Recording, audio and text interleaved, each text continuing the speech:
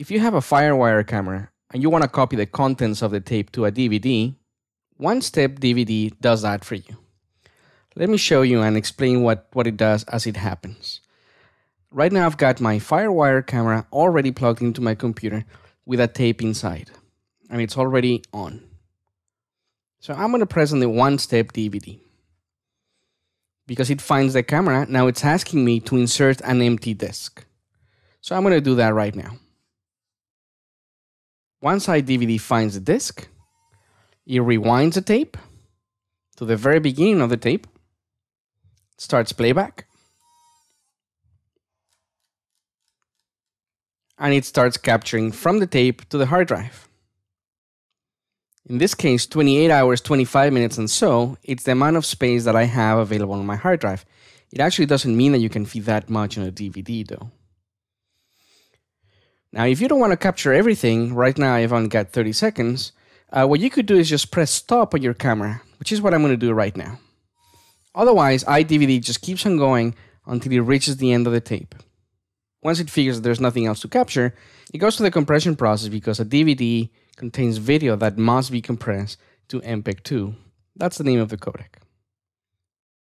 The compression takes different times depending on the length of your content and the speed of your computer. After the encoding process, now it goes to the process of burning the content over to the DVD. One of the things that you're going to notice is that it never asks for a menu or a theme or anything. The reason for that is because iDVD is not writing a menu. The only thing that it does is it copies the movie over to the DVD.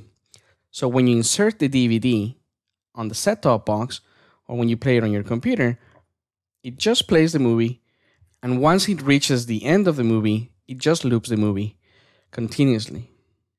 The writing process also takes different times depending on the length of the content. One thing that you're going to notice is that regardless of how long the movie is, the writing lead-in and the writing lead-out process, it's always taking some time. There we go. At the end of the process, it just ejects the disk, and it asks you if you want to make another copy. If you want to make another copy, simply put in a blank disk, and as soon as iDVD recognizes it, it's going to make another copy. If you're done like I am, clicking on the Done button closes the interface and takes you back to the startup screen. Now let me put in the DVD and let's play it. So I've just inserted the DVD on my computer, and the DVD player should launch automatically. There we go. Now this one is just about 30 seconds. So I'm going to play it through, and I'm going to show you that at the end of the video, it's just going to loop forever.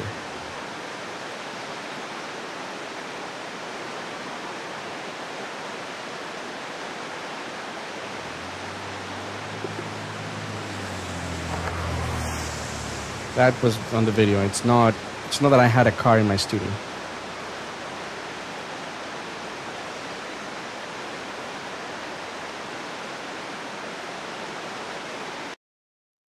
And then it loops.